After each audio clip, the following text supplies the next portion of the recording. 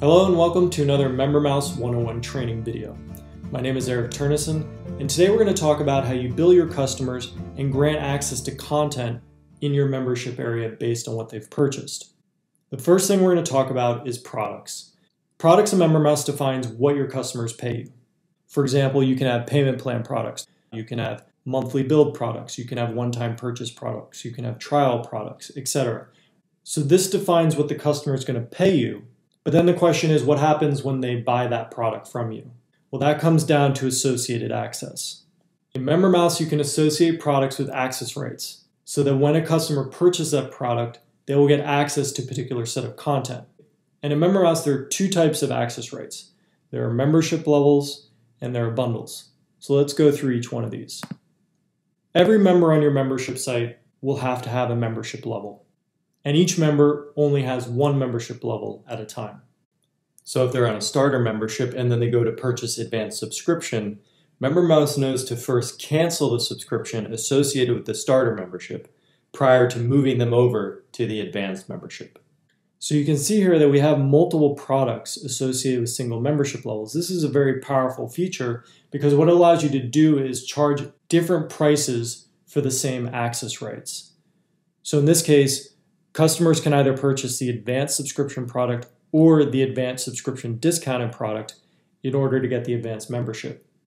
This allows you to split test pricing and also allows you to remain very flexible because you can set your pricing today, and if you need to change it in the future, you're not going to have to change, create new membership levels or change access rights or anything. You just create a new product with a new price associated with the membership level, and now you can move forward with that new pricing.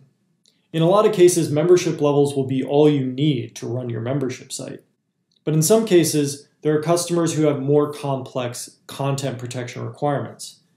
For example, instead of having a collection of content that customers get access to when they sign up for a membership level, say that you have individual packages of content. Maybe you sell multiple ebooks that talk about different subjects. Maybe you have a collection of video training courses, and people would start off with the 101 course. And then once they finish that, they can buy the 102 course, the 201 course, etc. In any event, in both cases, you have different groupings of content that you want the customer to be able to purchase on demand at different times and in any order. To accomplish this with membership levels would be very challenging. The reason being is because you'd have to have a membership level that protects all the different types of combinations of content that you can have at any given point in time. So in the best case scenario, trying to accomplish this level of content protection flexibility with membership levels would result in having a mountain of membership levels to maintain. This is where bundles come in. Bundles are an extremely flexible content protection tool. Whereas with membership levels, you can only have one membership level per account. With bundles, you can have unlimited bundles per account. And bundles are associated with products in the same way as membership levels. You can have one or more products associated with a bundle, so you can have the same benefit of split testing and having flexibility of pricing for the future as you do with membership levels. So now the question becomes, why would you choose to use bundles over membership levels when protecting content and vice versa? There are a number of factors that contribute to this decision, but there are some simple rules of thumb that you can follow. The main benefit of membership levels is that there can only be one per account. And since there can be only one, when a member changes their membership level, this indicates to MemberMouse that it's an upgrade or a downgrade event, in which case it knows to cancel any previous subscription before starting a new subscription, and it can also prorate the price of the new subscription. So if your business model includes a periodic subscription of some kind at different levels, like a bronze, silver, gold situation, then you would most likely use membership levels to implement this, so that you could get the benefit of the automated upgrade-downgrade functionality and optional proration functionality.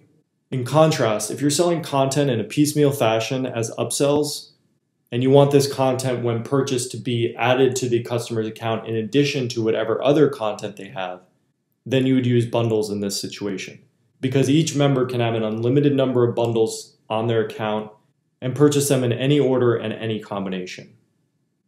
So now let's look at a brief overview of content protection.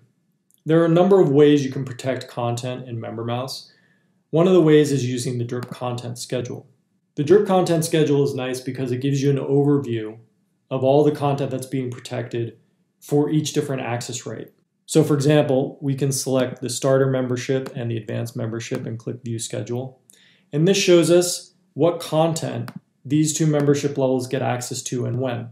And now if I want to add in the bundle to see what the bundle get access to, I can just click that and now I see, okay, the bundle gets access to this piece of content on day 0.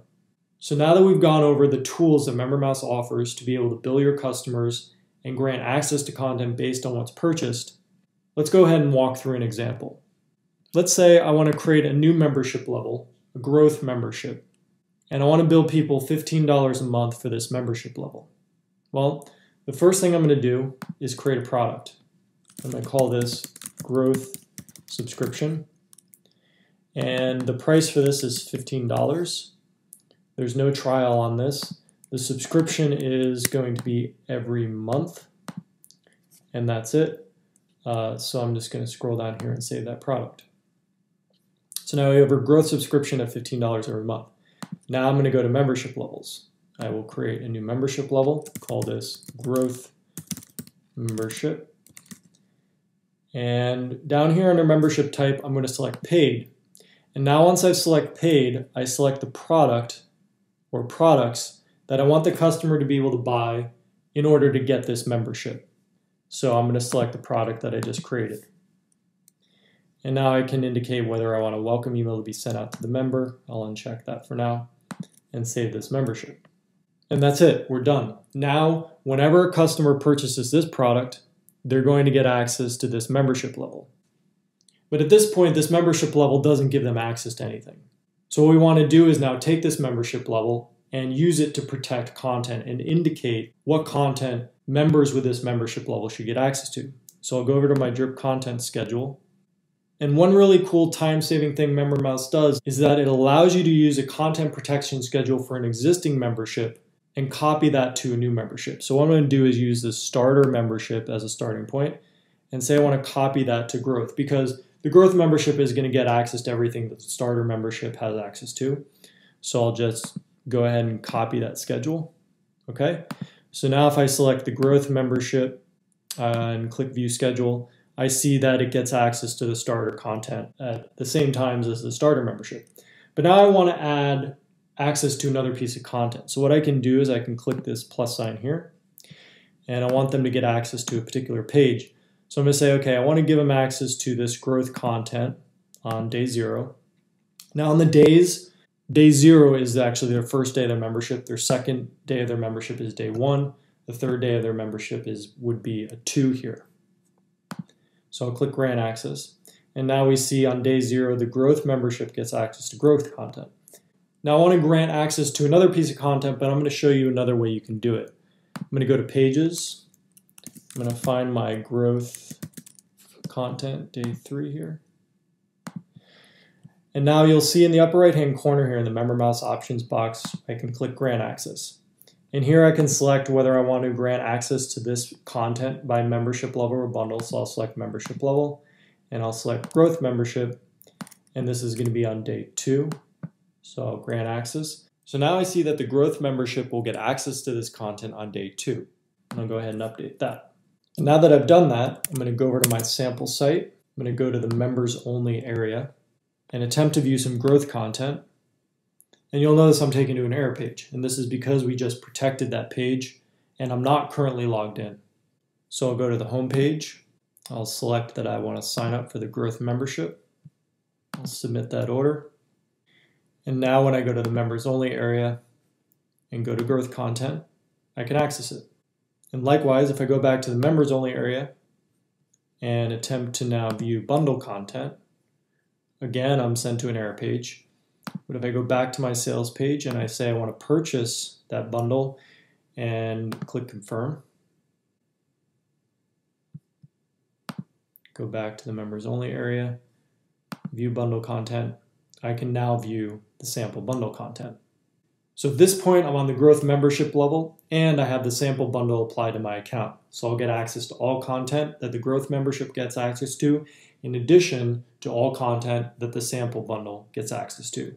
And of course, I can continue to purchase additional bundles to access more content. So hopefully that gives you a good place to start from in understanding how to create products in order to bill your customers and then associate those products with access rights so that you can indicate what content your members will get access to when they purchase particular products.